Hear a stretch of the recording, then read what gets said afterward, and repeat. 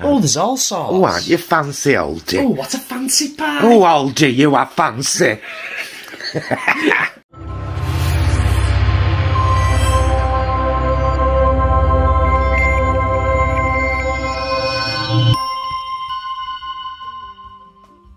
Hello my loves, it's Tuesday night, and as always the first night of a brand new meals vlog where we document 7 nights of our dinners at home as an example of how down to earth and delicious vegan eating can be.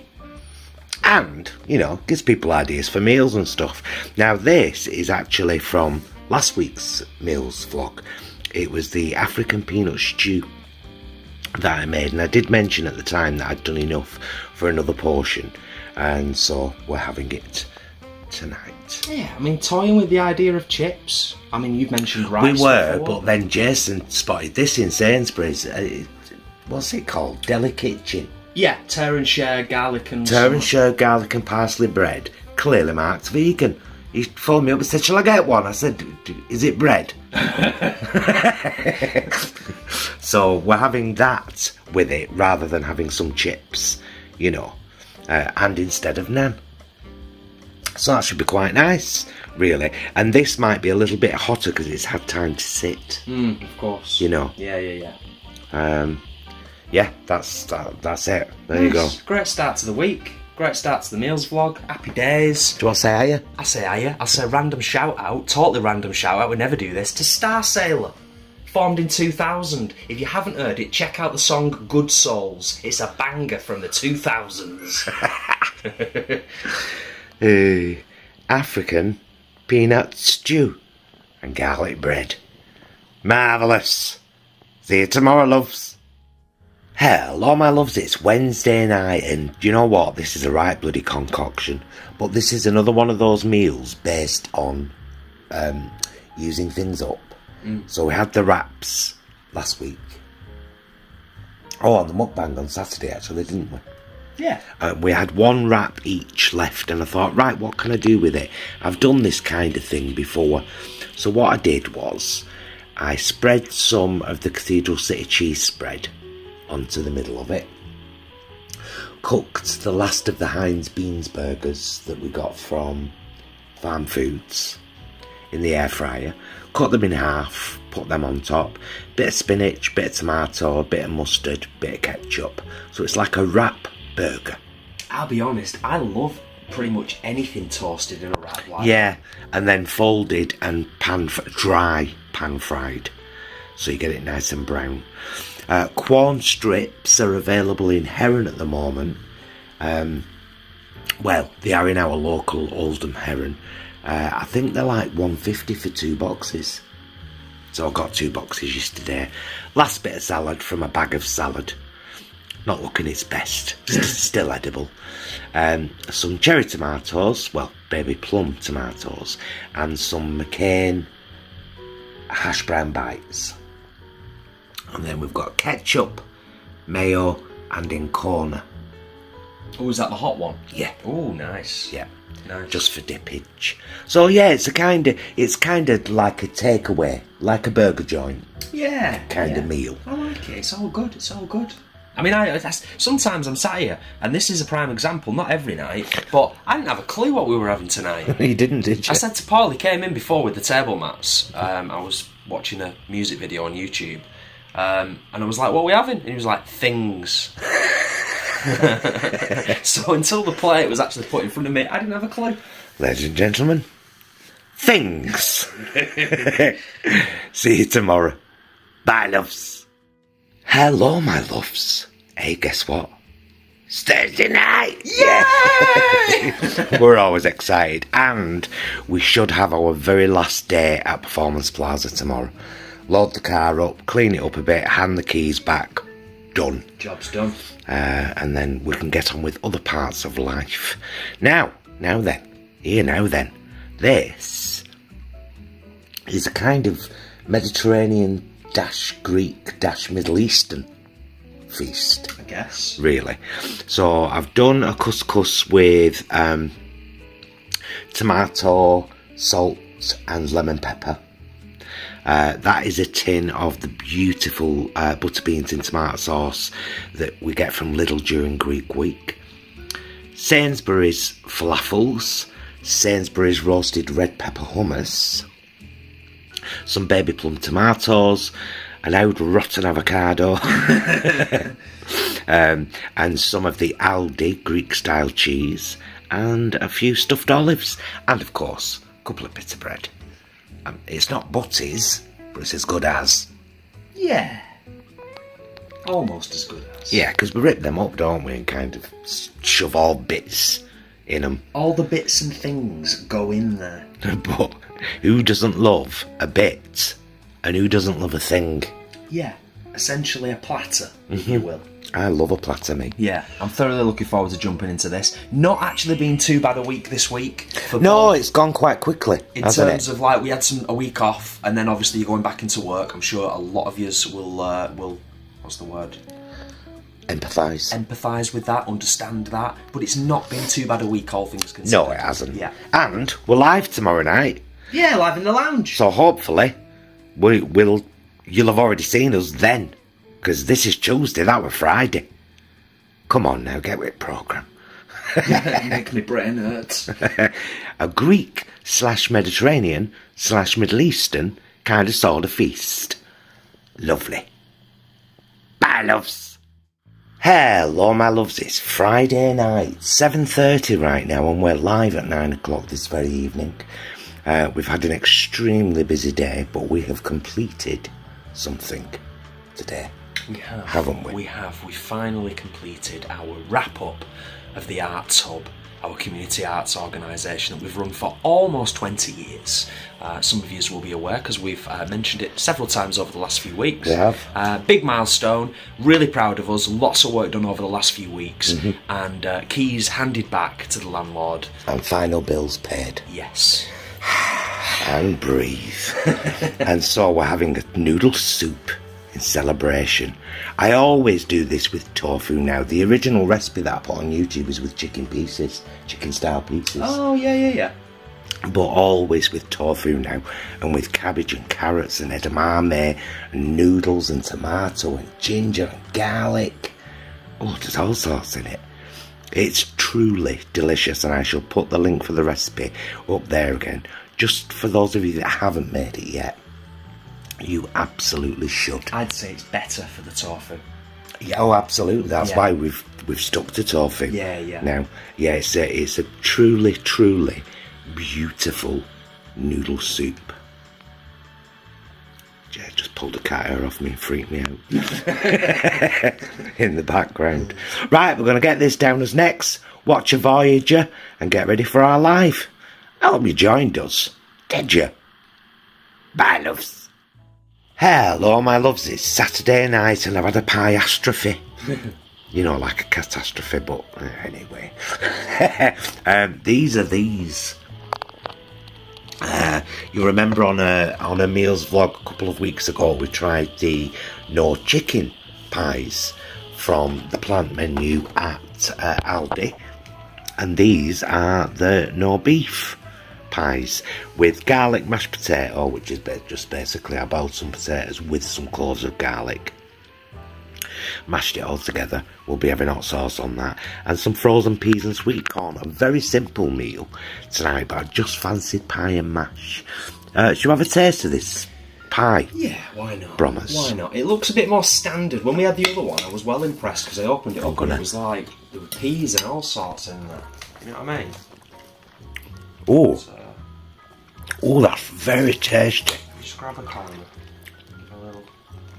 Cheers. Oh, the steak's very chewy. Actually, that's it's got a really good bite to it. I don't think I got any. Too obsessed with the pastry on the end. Well, the beef. Well, Can we try a little bit of the filling? There we go. yeah. It's got a lovely beefy umami taste. Like there's some Henderson's relish in there. There might not be, but Yeah, there's definitely a. it's got those vibes. It's got a. I couldn't put my finger on it. I haven't got the best palate in the world, although I've got a pretty good palate. I couldn't put my finger on it, but it's unique. It's unique. It's got a unique taste to it. Yeah, I like that. Very nice. Pie, mash and peas, so it's a cracking meal, innit? And obviously we've got some bread and butter for butties. We'll be watching an episode of Voyager and then another episode of Fallout, which has turned out to be brilliant. Oh, it's so good. Salt and pepper and singlet heads on the side, because most of you will know now when we have mash, oh, we do like a hot sauce. Not all the time, but it's become quite a regular thing, hasn't it? They're not messing about here. I very rarely do this except when I'm doing a lunchtime taste test, but I'm just having a look at the ingredients. It's fried onions in there. I don't know if you'll be able to see it or not. It's fried onions, there's black pepper, there's onion powder, dried thyme, smoked salt. There's a bit of effort going in there. Apple cider vinegar, chicory extract, brown sugar, tomato paste. Oh, there's all sorts. Oh, aren't you fancy, Oldie? Oh, what a fancy pie. Oh, Oldie, you are fancy. Right, there you go, my loves. Quite a simple one tonight. Pie, mash and frozen veg with a bit of bread and butter. Always 100% vegan. Bye, loves. Hello, my loves. It's Sunday afternoon and we've come out for a sneaky Sunday lunch at Wholesome Junkies in Manchester. I've gone for the minted lamb style Sunday lunch. Jason's gone for the chicken style. And we've got some oyster mushroom wings with spicy mayo on the side. So it'll be a light dinner tonight, because look at this plethora. Look at it. Look at it. Hello, my loves. It's Sunday night and it's a random supper. I thought we might have had a bit more to eat. We've both gone for very different. The lunch today, by the way, in fact, just the lunch today, Jason. Fabulous. Cannot recommend it enough. If you're in Manchester, Fawn, book yourself in if you're able to. Yeah, you've got to book for the Sunday lunch. Top notch, proper traditional, and also the crispy oyster mushrooms were a revelation to me. I know. Let me say something. Oh, let you say something. Yeah, Jason ate and enjoyed crispy oyster mushroom wings. Well, you know, it's happening. It's happening now, isn't it? It's happening more often. Yeah. These days. I like you know. Let me pass that back. Yeah, rare for us to be different. We usually go for the same, don't we? Yeah, but we've gone for a slice and a half of toast each. Jay's gone for the Aldi Greek cheese and some olives. I fancied something a bit more different, so my savoury is a piece of toast with margarine and mayonnaise on it. Judge me. Do what you want. And then the other two have got peanut butter and blackcurrant jam. And there you go. We're about to watch more telly, and that is our Sunday supper after an absolutely wonderful lunch at Wholesome Junkies, which I hope you enjoyed the little snippet of. And we'll see you tomorrow. Bye, loves. It's Jason's lunchtime taste tests. Hello, you lovely person, and this is what I have for my lunchtime taste test today. It is a follow-up from last week's lunchtime taste test in the Flourish range. Flourish range? That's my accent coming through there. From Sainsbury's, 85p. This is the Indian-style cauliflower and potato soup. There is the nutritional information. Quite looking forward to this based on last week's. There's some more nutritional information for you there. And let's just bring it round. Got a mild little bit of spicing going on in there. It's a spiced cauliflower, potato and spinach soup, 400 grams, 3 minutes in the microwave. So without further ado, oh, there's the ingredients at the bottom there, by the way, if you want to take a look. Without further ado, I shall get this nuked in the microwave and, as always, give you my honest opinion. And a quick look at it in the bowl, freshly nuked. Not much to look at really, but of course ultimately it's in the tasting, so let's get on with it. Just giving it a little bit of a stir. So instantly the first thing that I notice is it looks like the pieces of potato are quite small in comparison to the shot on the tin, but I could be wrong, so It smells lovely. I know I always say this, but I'm not surprised these days. Stuff tends to be quite authentic and quite nice smelling, if it might not always be as tasty as it smells, but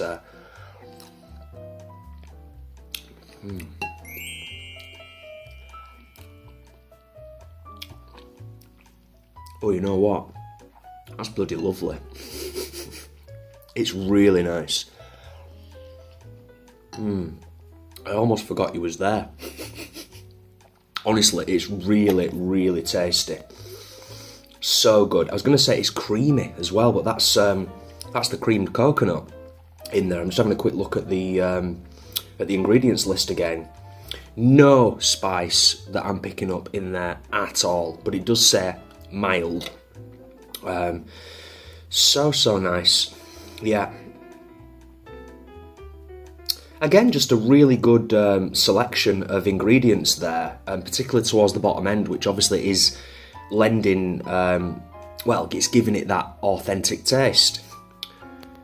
And we got lemon juice, ginger powder, chili powder, garlic powder, ginger puree, coriander, cumin, garam masala, black pepper, fennel, cassia, clove, ginger, chili puree, turmeric. So it's got all the right stuff in there, do you know what I mean? This is lovely. One more mouthful. Got some bread upstairs for dippage. I'm going to go and finish the rest of this off. It's absolutely delightful. I would highly recommend both of the soups in the Sainsbury's Flourish range. 85p. Healthy, tasty. This is almost perfect. I give it a 9 out of 10. The only reason I'm not giving it a 10 out of 10, and I mentioned this in last week's lunchtime taste test, is because you can get very, very similar, as good as, for cheaper. Tesco's, for example, do 4 different soups that I think are around 45 or 55p. I've tried them all and they're all gorgeous. So that's the only reason it's not getting a 10 out of 10, is because there are soups that are quite a bit cheaper. But 85p for a really tasty tin of soup, it's not going to blow the bank, hopefully. Happy days, 9 out of 10. Carry on with my working day. Look forward to seeing my husband later on. And having a chilled evening and getting this meals vlog edited and sorted. So, as always, thank you for taking the time to watch this meals vlog.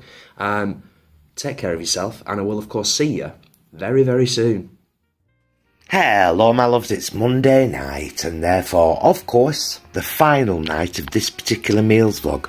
Now, do you remember me getting this tricolore pasta from Lidl a good few weeks ago? Tricolore. It's plain spinach and tomato. Well, I've just cooked it up and I made some coriander pesto. If you haven't ever tried my coriander pesto recipe, I shall link it up there now, because it's beautiful with pasta, but it's also gorgeous in mashed potato. Isn't it though? It is, yeah, it is. I should imagine it'd be gorgeous on most things, even just spread on a slice of toast. Yeah. Jason got an olive ciabatta because they had no garlic bread. Now, Sainsbury's, you can't just have one garlic bread suitable for vegans and then not have it in. Sort your shiz out, man. Yeah. So anyway, he got that, and I've, can you see, I've sliced it open, and I've crushed 2 cloves of garlic with some simple margarine and put it in there, and then put it in the air fryer. So we are having garlic bread. Do you want to try the pasta with the pesto? I will do. Promise. I will do. And have a see. That's a piece of spinach and tomato you've got there.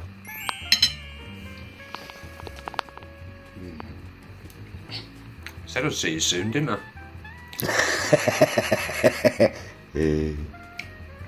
Cracking. Yeah? Yeah. It'll need salt for me, I know that for a fact, but I tend to put salt on at the table rather than when cooking. Yeah, you lean slightly more towards salt. I tend to lean slightly more towards pepper, don't Well, I do both. Yeah.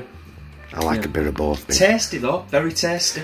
Some lovely fresh rocket on top, just for, you know, freshness and crispness. And as I say, lovely garlic bread. So it's a homemade coriander pesto with a tricolore twisty pasta from Lidl, topped with rocket and a couple of cherry tomatoes for to look posh. That's about it. That's tonight's dinner. There you go. Job's a good one. Bye, loves.